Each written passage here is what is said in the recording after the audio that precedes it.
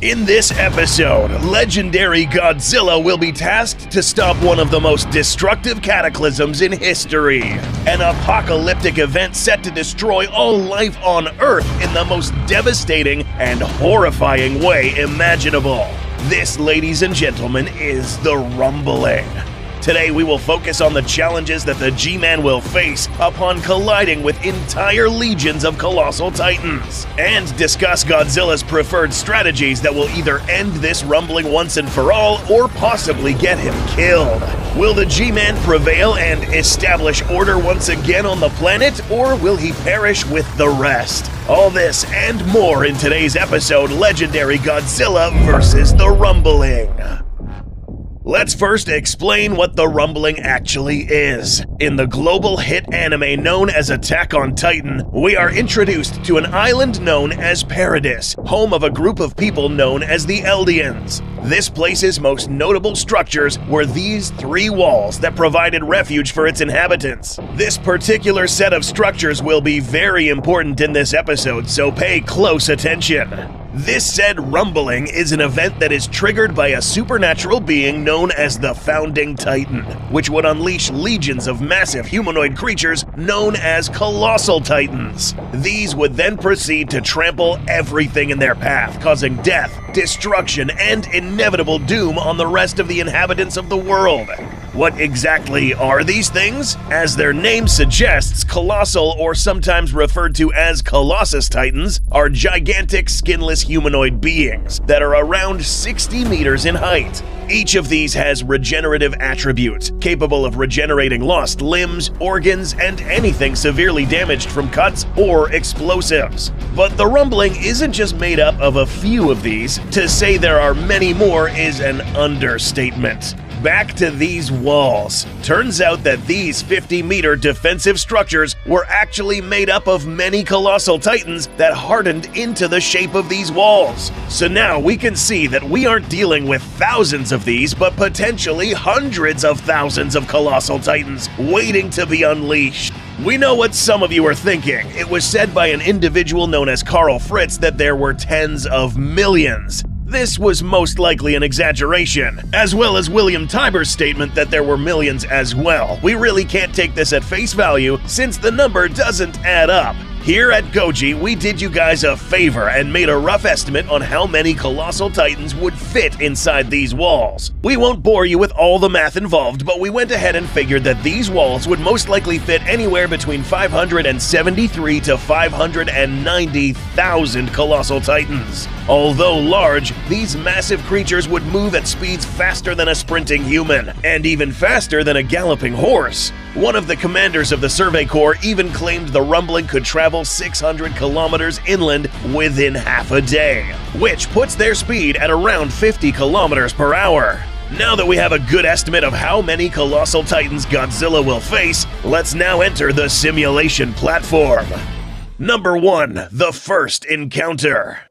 Will Godzilla even care about the destruction of mankind? Well, that depends. In the past, the G-Man has been a bit nonchalant when witnessing humans get killed as collateral damage. He's killed his fair share himself as well. To answer this question and to find out whether or not he'll get pissed at the rumbling, we need to understand his role in the planet, which is to maintain balance, equilibrium on Earth. Anything that contributes to the well-being of the Earth will be on Godzilla's good side, and anything that does not will face his wrath.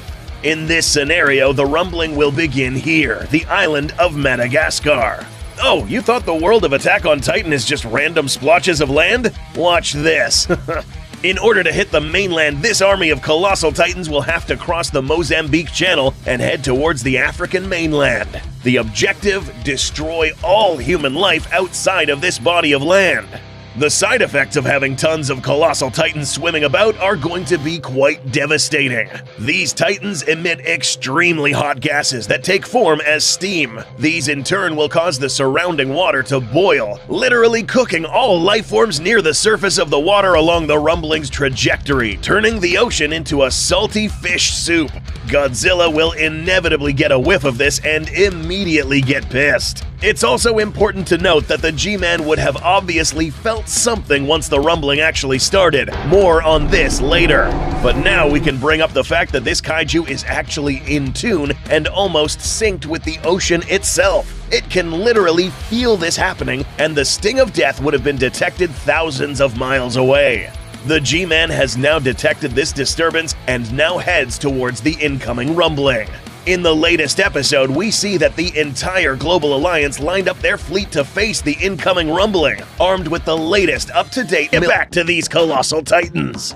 As Godzilla heads toward the rumbling, we can be sure that the G-Man will waste no time taking the long route. He's taking shortcuts. If the rumbling takes place in the MonsterVerse cinematic universe, Godzilla will leverage vortexes that are located in the oceans. These allow titans to travel from point A to point B in record time, similar to how he did this in King of the Monsters. This will allow Godzilla to get there faster and fight some of these colossal titans in a more favorable arena: water.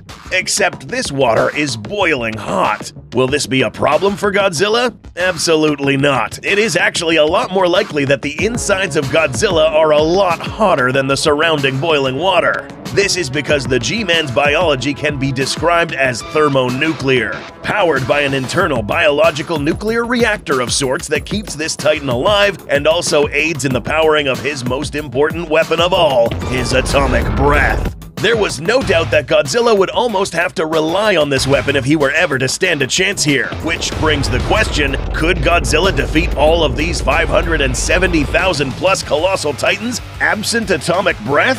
We know the G-Man's melee prowess is almost second to none. These things are basically half his height, which means that these would easily be dispatched on both land and sea. On land, the G-Man could rely on his impressive set of jaws, clawed hands, and a sledgehammer of a tail that would tear these things apart. On water, Godzilla would have to just swim through them, leveraging his sharp dorsals with his dorsal slice maneuver. The problem with this is that it would take the G-Man weeks or even months to catch up and destroy every single individual colossal titan without taking any breaks, only to turn back and find that these things will regenerate after getting all cut up. Oh yeah, if you didn't know, the only way to effectively kill these types of titans is a cut through the nape. And even with Godzilla's habit of cutting off heads, this will take too long a time to kill all colossal titans. This is where the atomic breath comes into play. But can Godzilla kill all the colossal titans with atomic breath? We would like to say yes, but that all depends on several factors, such as how spaced out or densely packed they are in a given area, how they are arranged, and how far this atomic breath can reach. In GVK, we witnessed Godzilla literally aim towards the center of the Earth and blast a hole through the crust and mantle, reaching the surface of the hollow Earth. But how much atomic breath was this, and how far did it reach? The crust of the Earth can vary in depth anywhere from 5 to 100 kilometers, depending on where you're standing. The mantle can reach depths of up to 2,900 kilometers. Why is this information important? Well, if we compare this distance to the added lengths of all the walls in Paradise Island, which in turn gives us a good estimate of how many colossal titans would fill this distance, we see that if we line up all the colossal titans side by side, this would still be a larger distance than what Godzilla blasted through in Hong Kong. Admittedly, stone, sediments, metal, and molten rock are a lot more difficult to blast through than tall, fleshy monsters. Yet this distance is still many times shorter than this line of titans. Godzilla could probably wipe out most of the colossal titans, but would be heavily, if not totally, depleted of energy at the end. And that's assuming these titans are all at once placed in a single line. Remember, if Godzilla takes a break and recovers, the remainder of the colossal titans would continue their warpath of destruction.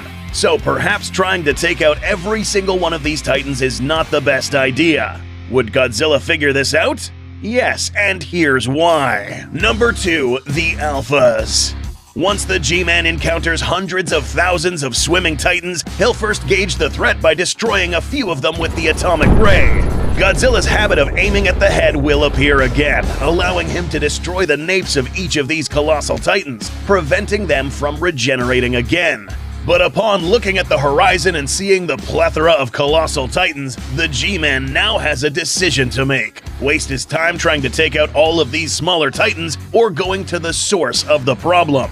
That's right, Alpha Titans such as Godzilla process things more differently than you might think. Upon seeing how all of these creatures are moving with a single purpose, he'll immediately confirm that there is in fact something else controlling these Titans. Something is telling them what to do, another leader, another Alpha. If you know legendary Godzilla, you'll know where this is going. One of Godzilla's many attributes is the ability to detect other Alpha Titans around the globe, or at least determine the existence of another giant monster assuming a leadership role. In the past, we've seen a similar scenario where the G-Man determined that this janitor swarm was actually led by a larger specimen. By observing their behaviors, Godzilla was quickly able to determine that there is in fact someone behind all of this, and instead of wasting its atomic breath and energy on 500,000 of these colossal titans, he's heading for the source. Godzilla will now try to take out the Founding Titan.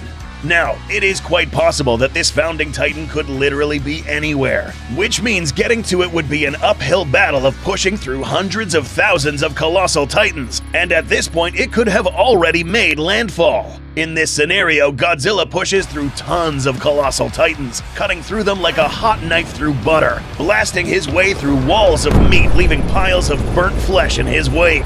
At last, the G-Man has reached the Founding Titan, but is met with a nasty surprise. This thing is a lot bigger than he imagined.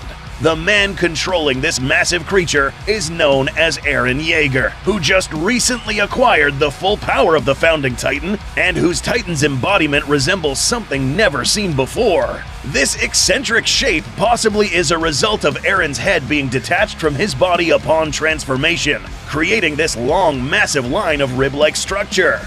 There are no real concrete official sizes, but by observing how it compares to the surrounding colossal titans, we can conclude that Eren's Founding Titan towers over Godzilla at approximately 350 meters in height. Yeah, that's taller than the Eiffel Tower, and anywhere between 800 to 900 meters in length.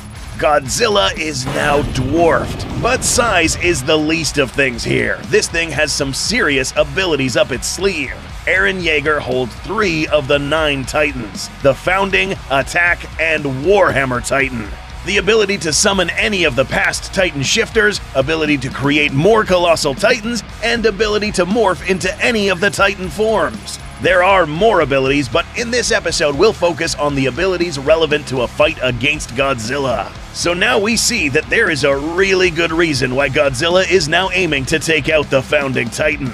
In terms of melee prowess, Eren's Founding Titan really can't do much since its physical build compared to Godzilla's is still way too fragile to actually engage in a 1v1 combat. Its limbs would snap upon making contact with a robust creature like the G-Man. Even if Eren does morph into any of the other Titan forms, Godzilla would still be able to physically outclass any of these 9 Titan forms. So what can Eren's Founding Titan do against Godzilla, and how will the G-Man react upon seeing such a monstrosity of a Titan? Let's find out! Number 3. Godzilla vs. Founding Titan.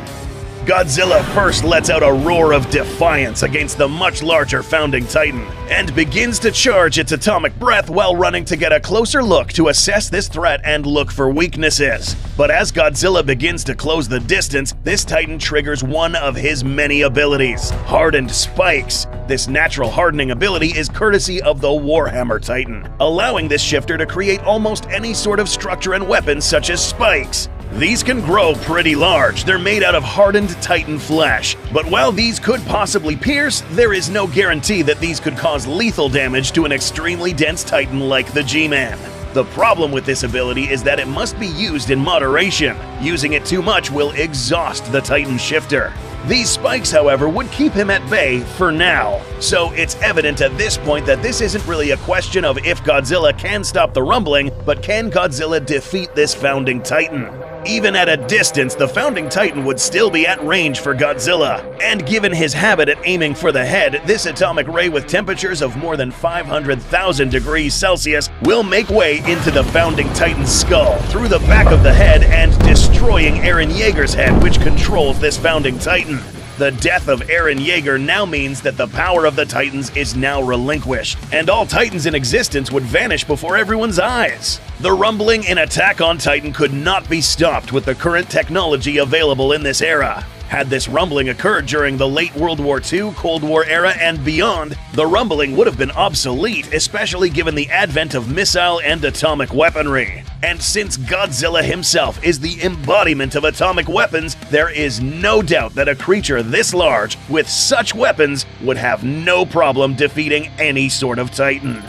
So, to finish off, could the rumbling actually work in the MonsterVerse cinematic universe? If Godzilla decides to solo this entire event, he could. Only if he goes directly for the founding Titan. A more realistic scenario would be Godzilla summoning his own army of Titans. Kaiju including Titanus Rodan, Mothra, Behemoth, Methuselah, Scylla, Amulek, Kong, and many other kaiju that would rise up as a pack and put an end to this rumbling. If you enjoy fun crossovers and what-if scenarios involving kaiju, monsters, and dinosaurs, you've officially found the best channel for this sort of content. Subscribe, like this video, and don't forget to join War